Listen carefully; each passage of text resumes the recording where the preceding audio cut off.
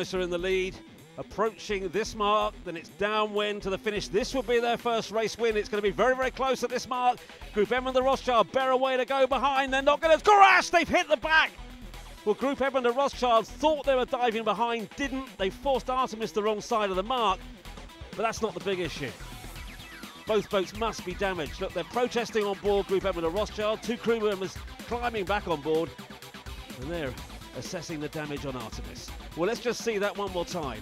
Groupe Edmond de Rothschild hit the back of Artemis. 2 crew members are in the water. Protest flag up straight away. It was very close there.